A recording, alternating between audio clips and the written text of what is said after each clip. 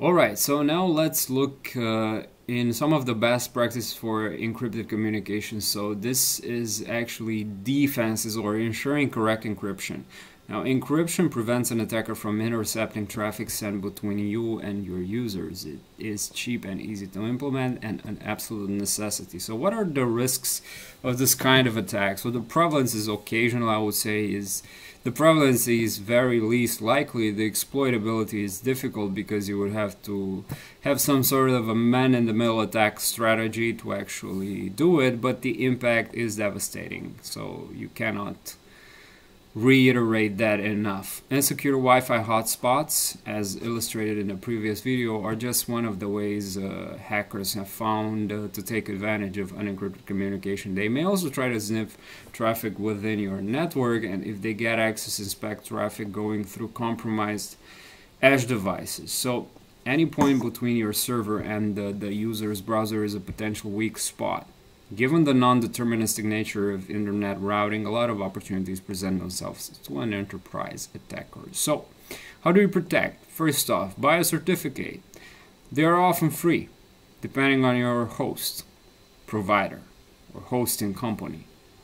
It's really as simple as that. Web servers and the installation, like I said in the previous video, is just one single-click installation often, or renewal. Web servers are typically able to serve the same content over HTTP and HTTPS, and in this case, if someone would try to connect on HTTP, if you have a enforcing rule, so if someone tries to go on 80 HTTP, you would actually force them to move on to the 443 HTTPS version. Any non-trivial website should use HTTPS.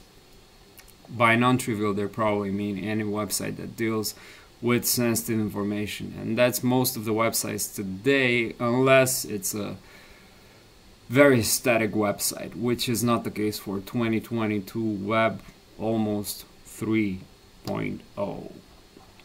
Make sure you know how to force your web server to elevate to a secure connection. That's also often handled by many hosting companies. If you go into the control panel of your hosting, if your hosting company, you'll probably have some sort of a very easy setting to actually make it work. A common way of enforcing this is to make sure that cookies are set to secure. So if you're a developer, you need to make sure that the secure flag is set on the cookies sessions. In that way, it can only be established over HTTPS.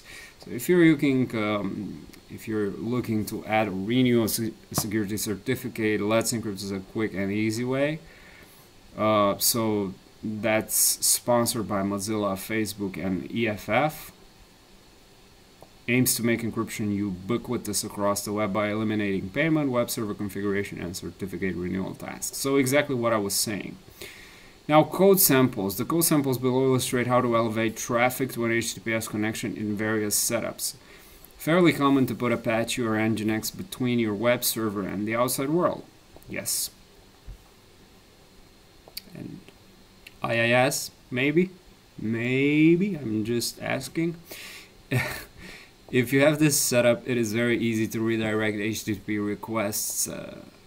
In Apache, a rewrite would. So I believe this would be maybe in the .htaccess. I might be wrong, but still. The equivalent in Nginx is even easier. Now for Python, Django, to force it, the easiest way to install the Django library, sslify, to make sure that cookies are only transmitted over secure connections, including the following options in your config. Session cookie secure equals true. And there are other multiple flags that should be set to cookies in order to make them securer or more secure. You could look at you could look at session management on the OWASP session management cheat sheet on the OWASP website to actually get more information about that. Ruby, set the option config.forceSSL to true to ensure traffic travels over HTTPS. Java, which is something that this is very verbose. I don't like it, but still. You put this in your web.xml. and Apache Tomcat, there are instructions on the official website here, SSL. There's a lot of stuff in here, so unless you are forced to use Apache Tomcat, better avoid that. .NET, another one, official from Microsoft, still. Maybe not as hard as Apache Tomcat, but still a lot of stuff compared to a single line in Python, 3 lines, 4 lines in Nginx, and 3 lines in Apache. .htx, I believe.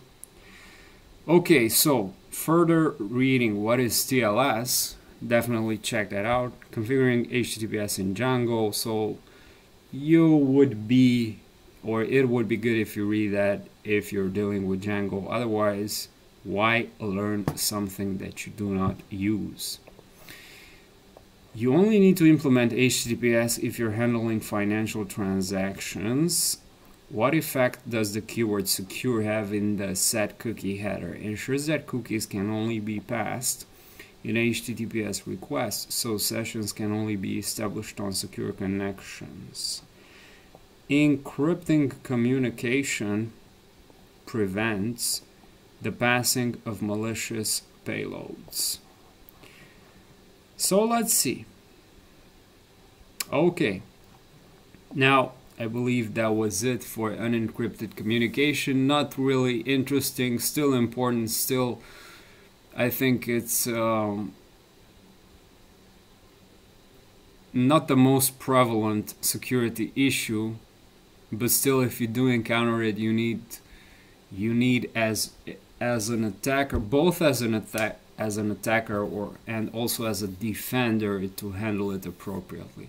Now next is going to be user enumeration. This is also, I would say, sort of like low-key stuff, unless you're dealing with, depending on the context, user enumeration might be more impactful as a security issue versus other scenarios, but we'll actually look into it in the next 2 videos. Then I'm more actually looking forward to look into information leakage and password management. There's still a lot to go, so be sure to spread the word about this series everywhere, because that's the main reason that keeps me going. Otherwise, there's no reason for me to do these videos for free, to spend my actual free time to do these free videos, if there is at least not an increasing awareness. And you watching the video, please right now share it on your social media, especially Twitter, LinkedIn, so that others can find it.